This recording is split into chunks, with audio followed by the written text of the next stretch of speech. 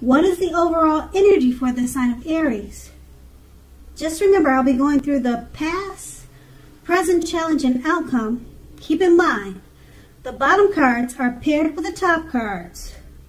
So Aries, in the recent past, we have the Seven of Cups. Now this is a card about choices. It indicates confusion and can even also point to disorganization. And you probably had too much going on in the recent past. This card, it points to a need to narrow your focus when it appears in a reading, or it's appearing in your reading. So you were probably trying to do too much and doing most of it not very well at that time. You needed to choose just a few important things that were on your plate. Work through them one by one carefully.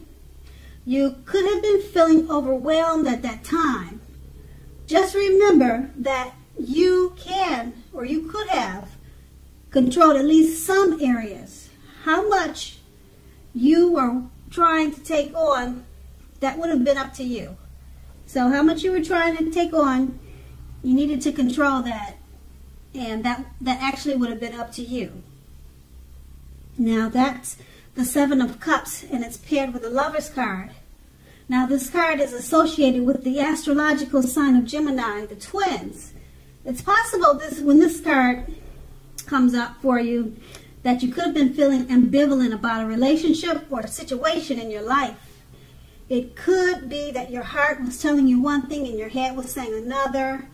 The thing to do was to follow your heart. Some people say there are only two modes, M-O-D-E-S, two modes that any of us are operating under at any time, and that's either fear or love. But if you can remember this, if you can and you have that option to choose, always choose love. That's with the Lover's card, and that's in the recent past. Now let's move on to the present. We have the Devil card. Okay, the Devil card, let's see. Well, it's hard to tell if you look at the picture, but I guess you probably can't see it. But keep this in mind. If you get when you get this card in a reading, it usually means that you shouldn't be letting other people tell you that your options are limited. If you come to that conclusion, be sure that you are coming to it on your own. Regardless, it will be a crucial time to remember that you can free yourself from whatever restrictions are holding you back at any time you choose to do so. You may have the feeling that you are not in control of your life. Sometimes this happens as a result of our own actions, but more often it's a byproduct. It is a byproduct of inaction, a byproduct of no action. So make sure you take action at this time. Take whatever steps you can to give yourself the feeling, however slight, however big or small, give yourself the feeling of being in control. Take steps. Even if that's merely, even if that's only making a choice on what you're going to eat for dinner. Small steps are important too. And it's paired with the Fool card. Now the Fool card, it's an indicator of newness in one form or another. In many ways, it indicates purity, open-hearted energy, and the innocence of a child. Children are trusting, and trust forms the basis of meaning for this card. This is considered a positive card, but there's one thing. The one thing is that it's important to take time to be sure you're looking where you're going. Trust yourself. To take a step into the unknown is one thing, but doing it without any thought whatsoever can be a big mistake. With these two cards paired together, the Devil card, you're feeling like you're not in control of your life. Okay, it's a byproduct. Well, it's a product of no action. You haven't been taking the actions and steps that you need to control your life. So just take baby steps to get everything back organized again. And it's paired with the Fool card. You might be feeling careless about taking those baby steps. So just be careful and caution about the direction you go towards, to bringing yourself back into a controlled energy. Don't look up, look ahead. Be focused. Don't just walk off into thin air. So you just want to take your time with those baby steps and make sure you're focused. Okay, and that's in the present. Now we move on to the challenge. We have the Tower card. Now you could be trying to hold on too tight to the status quo. Now that can be a disaster at this time. You need to roll with any changes. It's likely that some people or situations that you've counted on, they're no longer there in quite the same way. Now keep in mind, this doesn't have to be drastic, because change is the nature of life, and trying to prevent it is going to be like trying to row or paddle upstream without a paddle. Also, if you have been building castles in the air, some of them could come crashing down at this time. Now keep in mind, that's only a problem if you let it be. You will be able to replace them with some more realistic and reachable dreams and goals if some fantasies fall apart this month. Dreaming is important, but it's also important to be living in reality too. Now that's the Tower card, and it's paired with the Hierophant. Okay, with the Hierophant, you could be searching for the meaning of life at this time. The Hierophant is an indicator of a great loyal friend. This type of person, when they're called on for help or advice with some important issues, their intelligence and intrinsic empathy puts them in a position to provide tremendous support. So this could be you or someone coming towards you. It could also be someone you know that is quick-witted, well-educated, a wise teacher marked by integrity.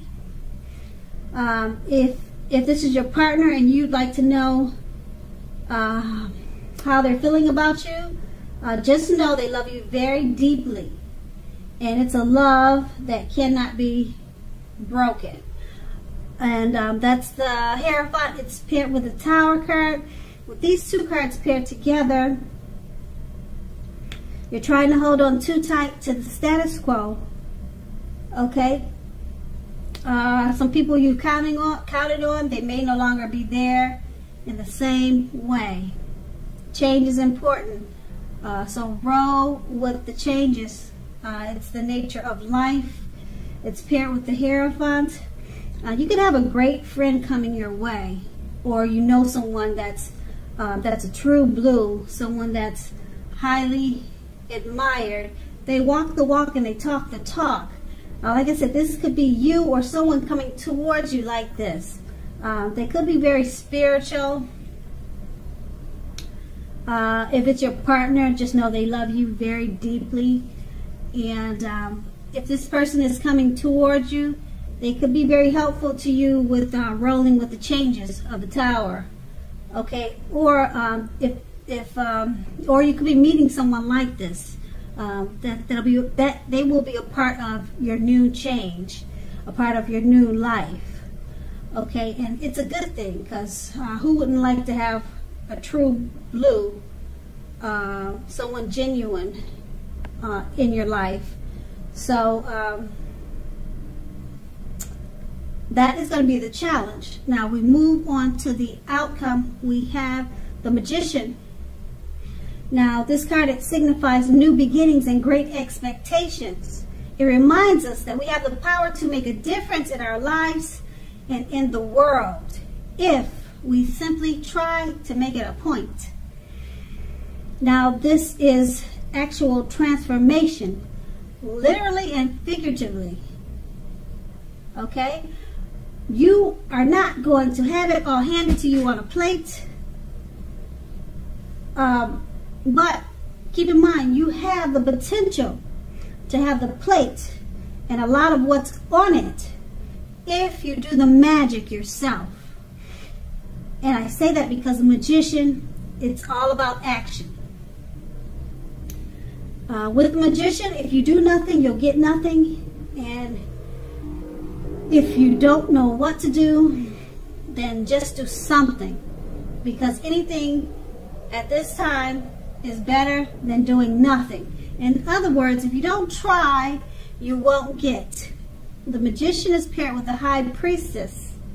Now, this can be a spiritual card. You could be feeling religious, or some type of spirituality.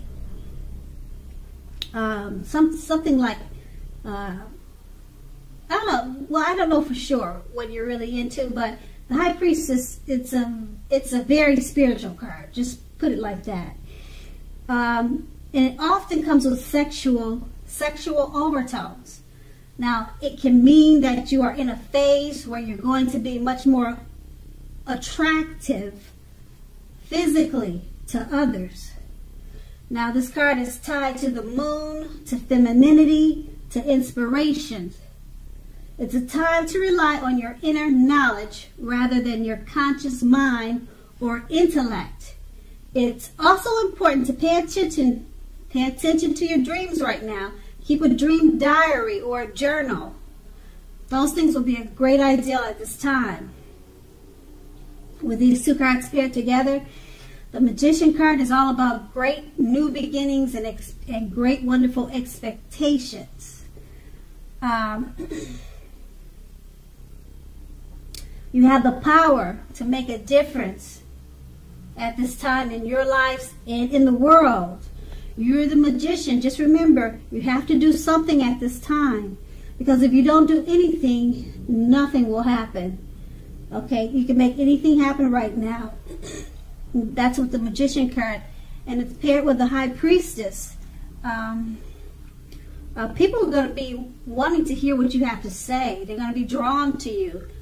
They could find you physically attractive. And it has a lot to do with the fact that you're standing powerful right now with the Magician card. And others, they sense that you have the key. They sense that you have what it takes.